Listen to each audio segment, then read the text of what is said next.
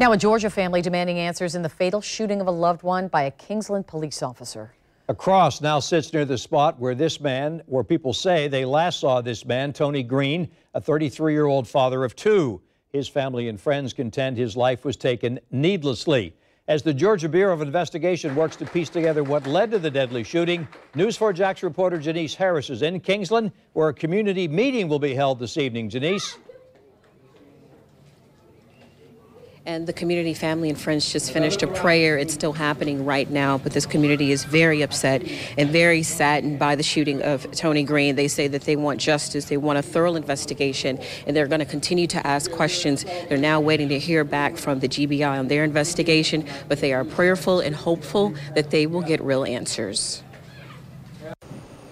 33-year-old Tony Green was shot and killed by a Kingsland police officer late Wednesday night.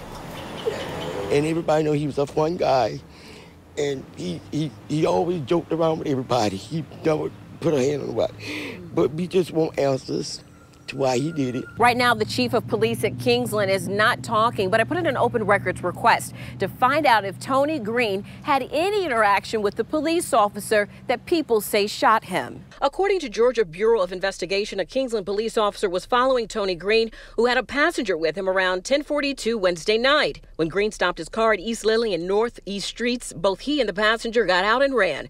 The officer chased Green, caught up with him, and according to GBI, a brief altercation occurred. That's when the officer shot Green multiple times. Each Kingsland police officer wears a body cam. Green's family wants to see the footage. And we want to see pictures, if they got pictures or something that they can show us what's going on, because we just want answers. Relatives say Green was a father of two boys. They say they don't know how his children will live without him. And they're still talking right now about what they would like. They are hoping for a thorough investigation. They say that this is not over. They're going to continue to ask questions and continue to support the family. The story will continue tonight with Corley Pill at 10 and 11. Live in Kingsland, Janice Harris, Channel 4, the local station.